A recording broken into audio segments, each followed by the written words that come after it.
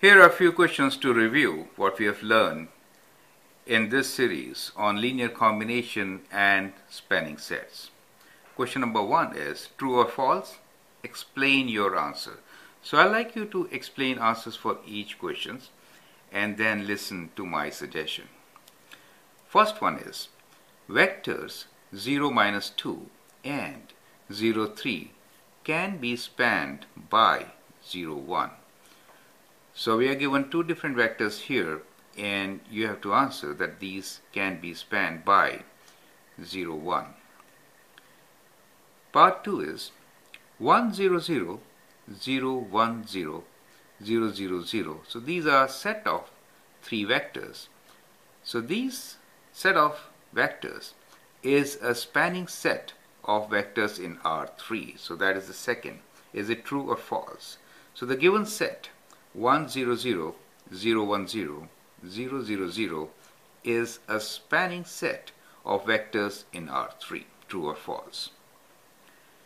Part 3. 3 times 1, 0 plus 5 times -1, 0 equals to -2, 0. It implies that 1, 0 and -1, 0 span R2. True or false? So take your time, answer the questions, and then listen to my suggestion. Now, the very first one given to us is vectors 0, -2 and 0, 3 can be spanned by 0, 1. Is it true or false? So if we can span 0, -2 by 0, 1, that means we could write this as a linear combination. Now here there is only one vector. And what you notice here is that its component along x is 0. Do you see that? And the components for the given vectors is also 0. Right? That means the given vectors are collinear with the vector which we want to span with. So they can be spanned as a scalar multiple. So we can always write 0, -2 as equal to -2 times 0, 1. And we can also write 0, 3 as equals to 3 times 0, 1. Do you see that? Now, these are scalar multiples. So whenever you have scalar multiple, one vector as a scalar multiple of the other, then those vectors are collinear. But the idea is you can write one as a linear combination. You can say the other part is 0, right? So it's a linear combination. So you can span it, and therefore this statement is true.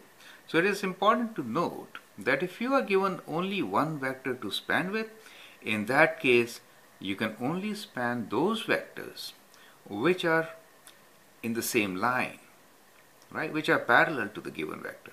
You cannot span a vector like 2, 3, right? Because it won't have any component along the x-axis. That is the whole idea, right? Now, question part 2 of this true or false is, we are given a spanning set. Now in this set you will notice one is 1, 0, 0. It really means a unit vector along x-axis. It's your I. Now this one is 0, 1, 0. So that is a unit vector along y-axis. This is same as j. And then we have 0, 0, 0. 0, 0, 0 is a 0 vector, right? Now for spanning, you cannot have a 0 vector. That is important, correct? So that is why when we say this is a spanning set of vectors in R3, it is false. It is false since we are looking for non-zero vectors. So the criteria for spanning is that they should be non-zero and non-collinear. Only then they can span all the vectors in R3. All the vectors, right? So that is kind of important to understand. Now part 3 of this is 3 times 1, 0 plus 5 times -1, 0 equals to -2, 0. Let's check if it is true.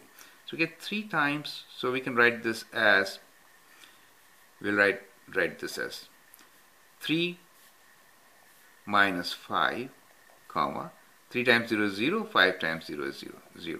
That is equal to minus 2, 0. So that's correct. Now, so that means we have shown here that minus 2, 0, this vector, can be written as a linear combination of these two vectors.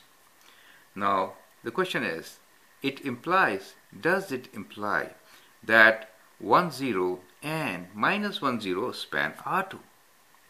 The answer should be false. Why? These are collinear vectors, right? I can always write 1, 0, let me do it here, 1, 0 as equals to minus 1 times minus 1, 0, right? Since they are collinear, they cannot span all the vectors in R2, right? However, they can span the vectors where the y component is 0, which are parallel to these, right? Only those vectors can be spanned, not all vectors, as we saw in the first case.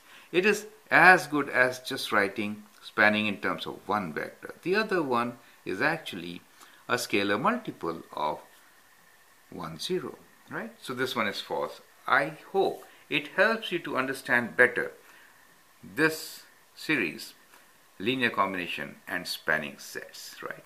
Thank you.